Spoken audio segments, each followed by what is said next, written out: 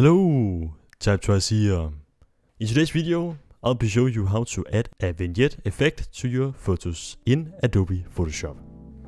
So without further ado, let's get right into it. So as you can see, I've just opened a new photo in Adobe Photoshop. That is this one you can see right here. And let's say we actually want to add this vignette effect to this photo. We can do that in a few easy steps. So the first thing you want to do when you have your image ready is to go into the layers panel right here and find your image. If you cannot see the layers panel, you can find it up in window and go down to layers. You can also use the keyboard shortcut F7. And this layers panel will now appear. From here, we want to find the layer with our image and then right click on it and choose convert to smart object. And that actually means that we are now working non-destructive and that we can always go back if we want to change this effect later. So we have now turned this into a smart object, and from here we want to go up in the top bar and choose filter and then the camera raw filter. You can also use the keyboard shortcut Shift Control A.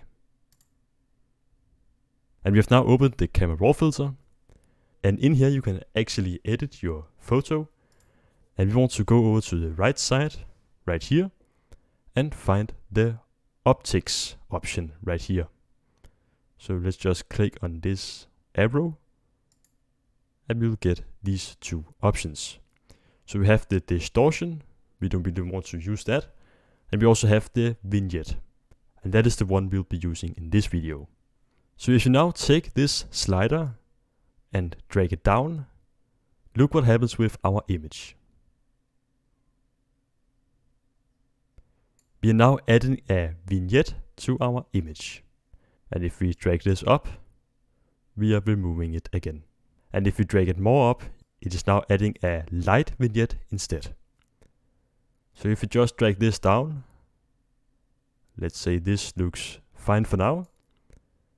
All you actually have to do is just press OK. And as you can see, the changes has now been made to our image. And as I said before, we are working non-destructive. So if you want to change this effect, we can always go into our layers panel, double click on the camera raw filter to open it up again, and from here we are now back to normal and can start adding the effect. And then press OK.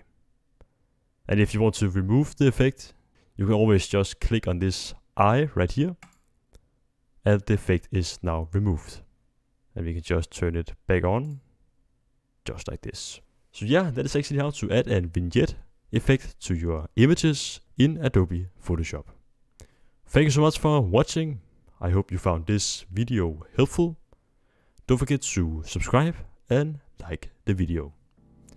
That was all for now. See you in the next one.